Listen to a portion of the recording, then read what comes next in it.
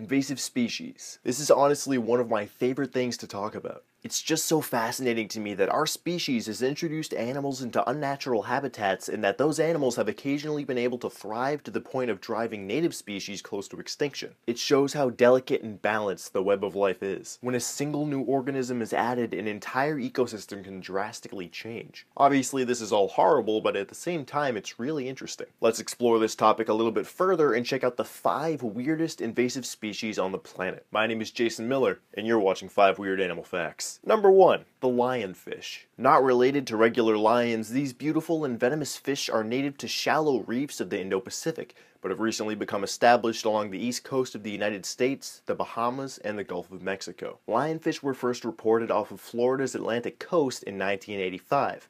Although nobody really knows who released them there or why. They weren't a very serious threat until the mid-2000s, when their population suddenly boomed. Since then, they've become an increasingly common sight in shallow waters along the East Coast. So why is this a problem? Lionfish have this nasty habit of eating anything smaller than them. This not only diminishes native prey fish populations, it also creates competition for food with native predatory fish. In some areas, lionfish have even resorted to cannibalism because they've so drastically reduced the numbers of other fish. Certain locations have reached densities of as many as 200 individual adults per acre. Native predators can't do too much to help reduce their numbers because lionfish have 18 venomous spines on their fins, making them very difficult to eat. In order to combat this gorgeous yet destructive predator, the Florida Fish and Wildlife Conservation Commission encourages recreational lionfish hunting. There's no minimum size limit, bag limit, or even a need for a recreational fishing license as long as you're spearfishing exclusively for lionfish. And from what I hear, they taste pretty dang great. Number 2. The giant African land snail. It's a land snail from Africa. That's giant. And also invasive in China, Taiwan, India, islands in the Pacific and Indian Ocean, the West Indies, and in the states of Florida and Hawaii, where it eats almost anything with leaves. As far as threatening animals go, snails aren't usually at the top of the list. But this unassuming gastropod can carry a parasitic nematode that can cause meningitis in humans, which is potentially life-threatening. They also reproduce very quickly, producing as many as 1,200 eggs every year. Giant African land snails have ended up in so many different places around the world because they were shipped and sold either as food or as pets and somehow managed to escape. Which is ridiculous because who would want a pet snail that grows to be over 20 centimeters in length?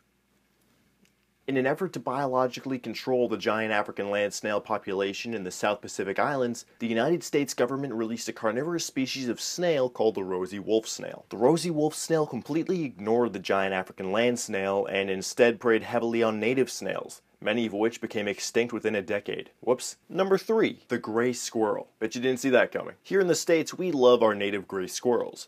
However, in England, Scotland, Ireland, and northern Italy, they have become a deadly and destructive force of pure evil. That's a slight exaggeration, but you get the idea. Invasive gray squirrels in Europe are outcompeting the native red squirrels for resources. The grays are twice as large, better adapted to surviving harsher winters, and are much more territorial and aggressive than the reds. They can also carry squirrel pox, which is deadly to the reds, but seems to have no effect on the grays. So yeah, squirrel pox is a thing. Number 4. The brown tree snake. A beautiful, rear-fanged, and slightly venomous arboreal snake native to Australia, Papua New Guinea, and the Solomon Islands. Near the end of World War II, the brown tree snake was accidentally introduced to the island of Guam as a stowaway on a US military transport. Having no native species to compete with, the nocturnal colubrid quickly became established. Since then, the brown tree snake has been directly responsible for the extinction of most of the island's native forest bird and bat species. This is obviously a very bad thing for the ecosystem as a whole. The US Department of Agriculture has set up several programs to help ensure that the snakes won't become introduced and established on neighboring islands, including setting up a brown tree snake rapid response team and using detector dogs to keep the snakes out of the island's cargo flow. Number 5. The feral pig. Also called wild hogs, they are among the most destructive invasive species in the United States today. Between 2 and 6 million are found in at least 39 states and 4 Canadian provinces. Half of them reside in Texas, where they cause an average of $400 million in damage annually. What makes feral pigs so destructive is the fact that they are opportunistic omnivores,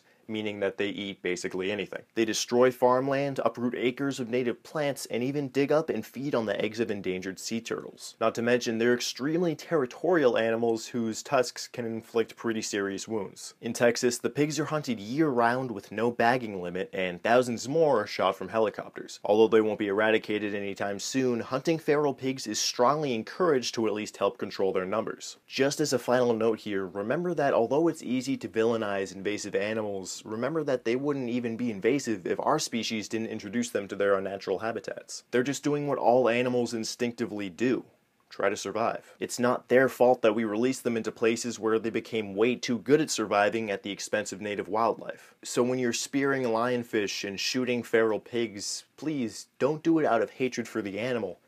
Do it because we're the ones who caused the problem and now we're the ones who have to fix it. That's the neat thing about humans. We're the only species capable of destroying the planet, but also the only species capable of saving it. Thanks for watching. Let me know in the comments down below what animals and topics you want to see in future episodes. Like and share this video and subscribe to AnimalBytesTV for more awesome animal things and stuff. If you feel like it, check me out on all my social media. And until next time, my friends, my name is Jason Miller, and I'll see you next Monday on 5 Weird Animal Facts.